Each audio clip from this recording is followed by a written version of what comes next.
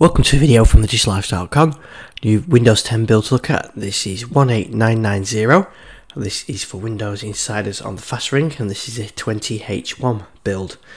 Just a couple of changes to show you in this video, and the first one is around the restarting of UWP apps, or the modern apps, after a restart. So let's go into settings and check that. And there's the setting, automatic restart. Save my restartable apps when I sign out and sign back in again. That was introduced a while ago. Well, that's the setting, and UWP apps is the new thing that it should restart those things like the feedback app. There are performance improvements for the Windows subsystems for Linux with this build as well. And the rest of them are fairly minor.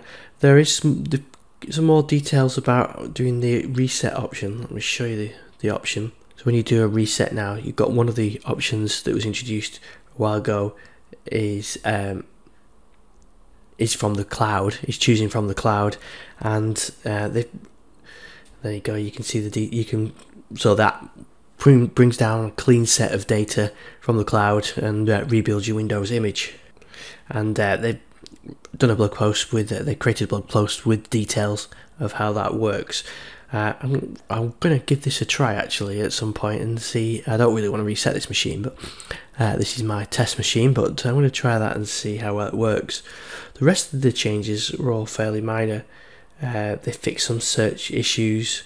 They fix some issues where Action Center wouldn't click correctly when you did, or wouldn't respond when you clicked on it. That's working okay. They fix some DPI issues with magnifier. There's a lot of narrator fixes in this, and they've also fixed some language issues with Chinese language and things like that. There's still some known issues. 2D apps in Windows Mixed Reality don't capture because it thinks they're protected, so Feedback Hub or the store, it won't capture, so when you try and record that, you can't do that.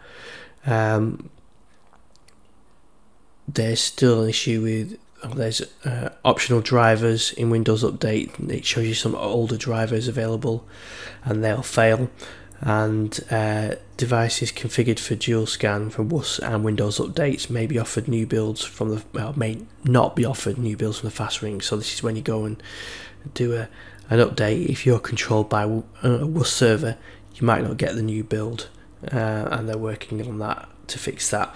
And that's actually the only known issue. The known issues. They don't mention the anti-cheat software. I think they've retired that issue, knowing that you need to update your software if you have got anti-cheat software that doesn't work. So those are the changes of this build. Not a huge amount of changes, but nice incremental features. You can find out more on thedigital-lifestyle.com. You can subscribe if you like the video, and you can find me on Twitter at ISDixon. Thanks for watching.